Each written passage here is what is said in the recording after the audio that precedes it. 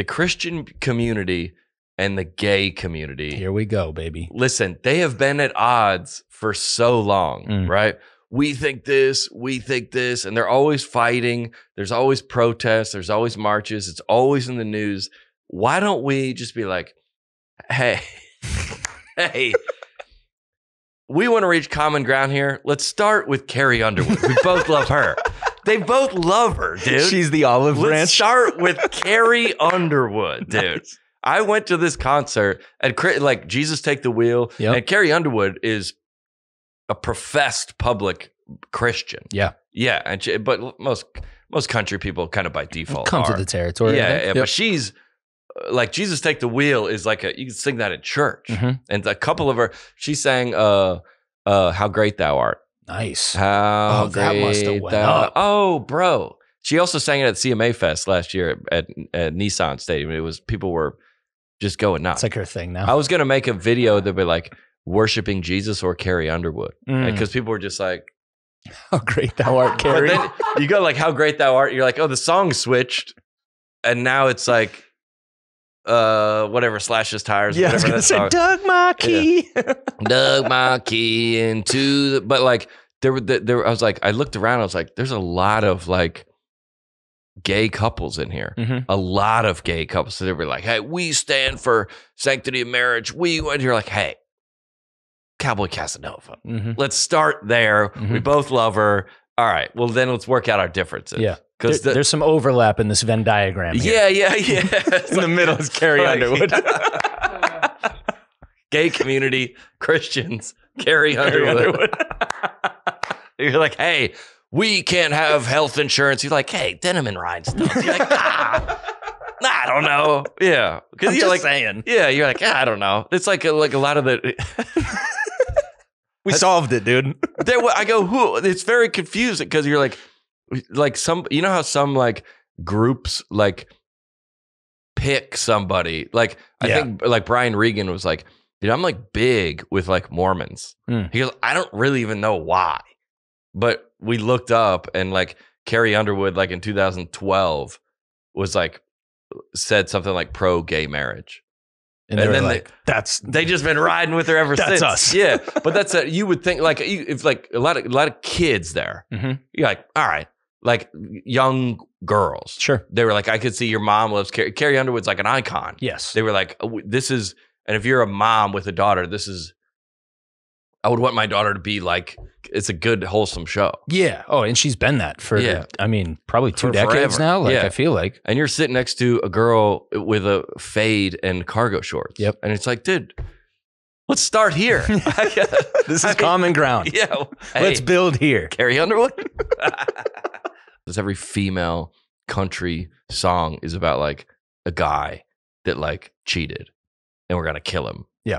And it's been like well documented because we looked it up. I go, hey, just forgive your ex-boyfriend or whatever. Dixie Chicks had one. Was that Earl? Everybody has. Oh yeah, that one's. I have a joke about that in my show. Yeah, that was way across the line. Yeah, they got Earl. You know, it's a funny would be like Goodbye Earl in 2023, like trying to get by. Okay. Hold on. What's the lyrics? Do you have the lyrics? Yeah. Hold on. We might as well do it. We're going to do this. Might as well do it. I mean, you didn't want to, but here we are. Okay. Well, here we are. All right. Like, okay. All right. So who am I? I'm like legal. I'm legal at the record label. Okay. All right. So you pitch me your song. Okay. So like we have this song. Okay. You know, every girl goes through breakups. Sure. And when you do, like emotionally, love that. You really think like, you know, you want to take this to the extreme. I love emotions take over. And so this song is about taking it to the extreme. You know what? And that's popular. And you're 3 women in your band. We are. And a lot of our fan base is women. Right. Some that are, I would say, of the lesbian genre that are going to be against men. So this is going to play. This is like Morgan Wallen writing a song about whiskey. Yeah. You writing a song about how you don't like men. I love this. Yes. All right. What's the start? So here's what we want to do. Okay. We want to... All right, keep going. I'm like reading the lyrics as I'm pitching this. Okay. We want to paint the picture that he's a bad guy. Okay. So that way, when we go to the extreme, they're with us on it. So we want to paint the picture he's an abuser. Okay. The boyfriend, husband is abused, bad guy. Yeah, okay, bad guy. And so then, you know, we're gonna file for divorce.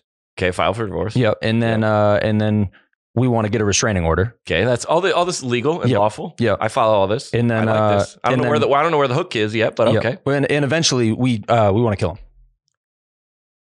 Whew. All right. Okay. Walk me through the what? All right. Well, we got to paint the picture. This guy must be terrible. Wait, what is it? What? Do the one liner where the other girl comes. She comes to town or something, doesn't she? Wait, let me find it. The other girl. No, go up. I wish I knew the lyrics better. Okay, yeah. Go up.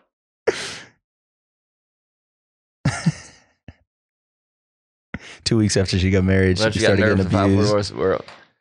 Okay, go from right away, Marianne. Go. Oh yeah.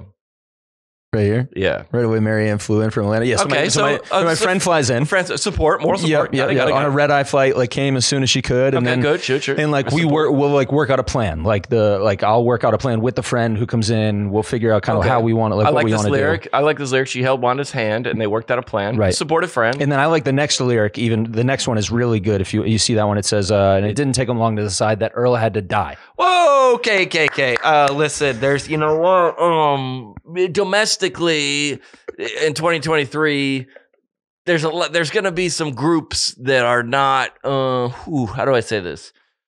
Not going to be supportive, but maybe if we get, read the next lyric, maybe we can, instead of us doing it, maybe the cops can, maybe we can do this legally. Well, we were thinking we could have them over. We could fix them a drink. Okay. The cops come in. Cops came by to bring Earl in, and they searched the house high and low. They tipped their hats and said, "Thank you, ladies. If you hear anything, let us know." Okay, so the cops just didn't find anything. No, they didn't find anything. Okay, so all right, so the cops, the law that was set up was like, "Hey, I don't think there's anything here." Yeah. Okay. All right. Sure. And then, so we will after he's dead. The weeks went by. Spring turned to summer. Summer turned to fall. Turns out he was a missing person who no one missed at all. We really stand behind that line. That one's one of our favorites. For okay. Sure. Well, could we phrase it differently in any way? Yeah, so they kill him and bury him. They kill him, they wrap him in a tarp, and then they throw him over the side of the highway. Are you serious? True, dude.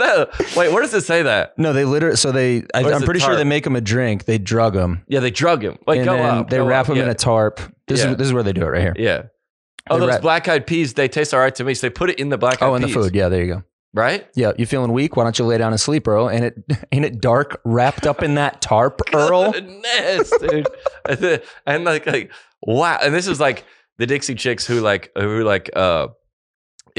changed their name to the Chicks because they're like, hey, we don't want to be right. Like, hey, which is like me calling the Dixie Chicks in 2023. Hey, super quick. I know like from a moral standpoint, you guys are leading the way. I love that. Dixie has a lot of negative connotations. Thank you. Mm-hmm. Super quick. What about that one song? Oh, which one? Yeah. Okay. Yeah. Just again, we're just reviewing some of these old lyrics here. You said there was a domestic situation. The cops came over and didn't find anything, meaning so the woman didn't press charges formally. So, you killed him, you drugged him, and wrapped him up in a tarp. So I've gone back and forth with this for a long time. So like Saturday Night Live, right? Great program. That's what I was going to say. Yeah, that like everyone cancels their plans at 11 o'clock on Saturday night to watch. For sure. What's that? No one does. And the ratings are literally going straight down. Okay, got it. All right.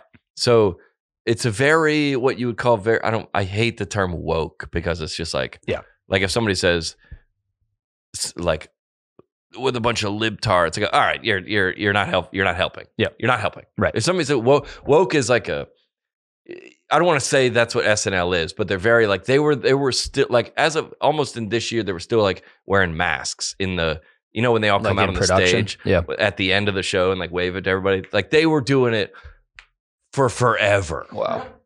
I would have to go back and look to see how long they're very they're New York. Yeah, it's signaling. Yeah. They're very like none of the anyway. Every so they do this joke swap thing. Have you seen it? No. Oh wait, with Colin and Michael Che. Yeah, which is unbelievable. So funny. It's unbelievable. Yeah. And let me just say at the top, It's unbelievable. Love it. It's hilarious. Okay. So okay, now that's out of the way. and it's great. And I think that's like literally it's like just carrying Saturday Night Live. Yes. And that's all I ever see of Saturday Night Live, by the way. Yes. Is that. It's definitely the only thing that I'm laughing at when it comes up in my feed, for sure. For sure. Yeah. Okay. If you say, I don't want to make racist jokes because as a show or as a talent? As a show. Okay. We stand against racism. Yes. Because it perpetuates. I like where you're going. It perpetuates stereotypes. Yep. It paints one race as a negative light that all these things that racist jokes are you supposed to stand against. You create this joke construct where you switch, where the joke construct, explain it. It's basically, it's a white guy and a black guy, and they write jokes for each other to deliver. And it's funny, yeah, because the other guy is reading what are now the most wildly offensive jokes. Yeah, they're the radioactive ones that you would keep to yourself and send in your group chat. Comparing like a black guy to like a gorilla, right? Comparing like a black guy to like abandoning his family. Yeah, maybe say something against the white guy too, just so. Yeah, or like he's the white guy. All these nerdy, like stereotypes of white guys, and then they're like they don't know stuff. They're not fashionable. They know they do. They go after each other. Yes, and it is hilarious. It's fantastic. But it's just this little like joke construct that now lets all those things that you like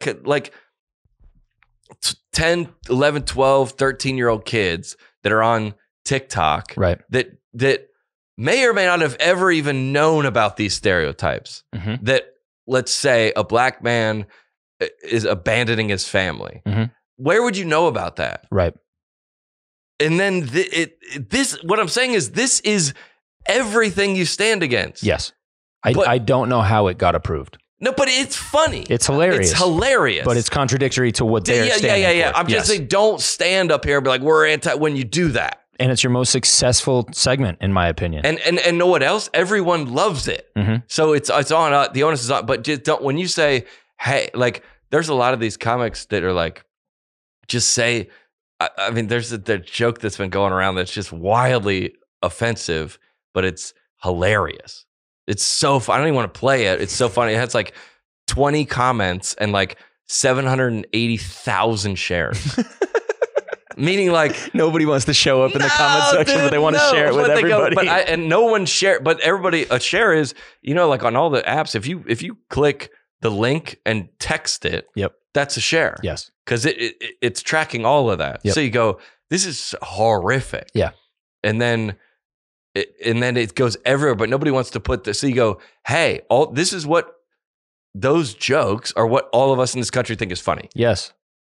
Okay. So look yourself in the mirror. Yeah. Number one. And they are funny. And it shows that they know that, which makes the whole them standing and posturing for all this stuff. It's like, so you do know though that this is hilarious because you continue to march these guys out to do this segment and say yes. And you continue to keep and you promote it and all and all the same stereotypes, by the way. Yeah. Like it's like it's like the Billy Wayne Davis, who's a comic, has a great joke about ventriloquists. He goes like, I'm not racist, the puppet is. It's just like, dude, because like Jeff Dunham has made, by the way, is in arenas. Yes. Exclusively in arenas. Yeah. If you look like at the Vegas residency type stuff. The biggest ones. Yes. If Jeff Dunham came to Nashville, he's at Bridgestone. Yeah. And I'm going. And he's probably breaking the attendance record. Because it's just him on a stool. No ice. No ice, dude. What if he did Jeff Dunham on ice? Jeff Dunham on ice. So he goes like, he has like, gosh, dude. He has like the grandpa, right? Yes. So he's like, get off my lawn. I can't stand them Mexicans. Right. And he's like, dude. Yeah. So like, but he's saying it, dude. It's just this small, like trick in the human brain. They go, oh, okay. Yeah. Like I used to have a joke in my show that it goes like, I would go down to, we used to do this like, we play basketball like downtown. Yeah. and then like in like the like inner city, and I was homeschooled, so I'd hear all the lingo the kids were using. Yeah. But I wouldn't know how to put those words in sentences. Right. So I'd be back in the suburbs. This is on my first special, I think, and I'm walking through the park. I see a baseball on the ground. I'll be like, yeah, I'd hit that. Because it's like, but what is the joke? The joke is it's a sex joke. Right. But I am the naive kid. But I made it, dude. Right. So I must know what it is.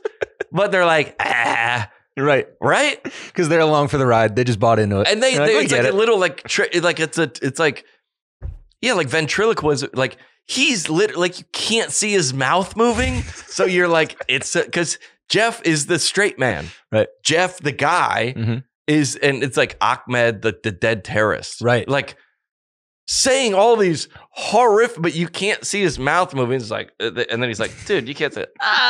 And he's going, hey, dude, that's across the line. Yeah. Right? Right. That's the thing. Yep. I think. That's the entire, that's the bit is him like trying to be like, oh, okay, all right. Yeah. He goes like, it's the grandpa, the Earl or whatever, not Earl. It's the, he's dead. Yeah. It's the old crotchety, racist grandpa. Right. Yeah. And then there's the terror, the Ahmed. Those are the biggest ones. I'm looking him up. Yeah, that one. Yeah. Jeff. Walter. Yeah, Walter. Peanut was the purple creature that he has. I don't remember that one. And then, Ahmed is the dead terrorist. And so, yeah. And so he's like, I mean. Jose Jalapeno on a stick. On a stick. No, that was what he said. The puppet says it though. No. Say it again. I can't. It wasn't me. Sweet Daddy D, Melvin the superhero guy. Some of these must have come after I got on. No, I think some of them they you don't really like. That's so the funny, character man. Doesn't really like connect. So you're like, all right, this guy's got to go. Yeah. But it's just like, hey, Saturday Night Live, like, hey, we're all fine with it. Yeah, we love the jokes. Do more like that. But don't say you're like they canceled like Shane Gillis, fired, right? For sure. Because what did he do? I don't know. By the way, Asian jokes. By the way, his career has gone unbelievably, impossibly more successful than Saturday Night Live could ever made him. I didn't know who he was until that happened. Yeah. And now he's, I think, one of the funniest people in the world. Now you can't find a Shane Gillis ticket. Yeah. And or Melissa Villasenor, same thing. They hired her, and then somebody went and found her old tweets. And they're like, we stand against, but you don't. Right. And all the way, I'm fine with it. And I like the jokes. We're just saying, if there's these are all over TikTok. Yeah. The racial swap, whatever it is. Yeah. And everyone that's listening to this has heard them. Yep. If not, I would say go look one up. Go watch them. And they're hilarious. You will die. You will die. Yeah. They're hilarious.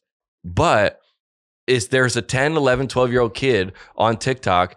This could be the first time he's ever heard this. Yeah. Yeah. And that you're like perpetuating Yeah. How is that not? And by the way, I'm a comedian. I'm into it. I think the bit's hilarious. Just don't grandstand. Right. That's all I'm saying. Female influencers, like, what do you want to see from me? Like more try-ons? More day in the life, more hauls, more parenting. Get ready with me. What do you want to see? I'm like, hey, Brittany, go back and look at the analytics. Look at the views. They'll tell you exactly what they want to see. Bikini photos, Brittany. That's why we're here. I don't know. Yeah, just go see. You know what they like. Yeah. Have you ever posted more than one time on the internet? You know. Yeah. The analytics are so robust. Like I will, because I was. A lot of you have been asking me. So many people like going forward. What do you want to see from me? I'm like, are you out of ideas? Yes. Like you know what they want to see. By the way, some of those answers are probably wild. Yeah. Hey, what do you want to see from me? No. Oh. Do you want to see more got some ideas. Workout? Do you want to see more workout videos? Do you want to see my diet? Do you want to see day in the life? What else is there? More of Get ready Sparkles, with me. my Get dog. Ready get ready. More. Yeah. You're like, I don't know. Go back and just see what people like. Finance. I want finance advice. You're like, wow, I didn't see that coming. Things that get your tires pumped is what we called it. Yes.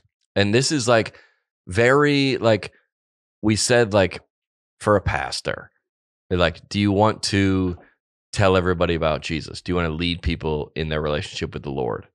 Do you want to serve your community? Yes. But also, give me 1%, give me half of 1%. Does it feel good to your ego when you're up there and it's packed? Right. Just give me 1%, and then we can debate. Yep. Right. If you are a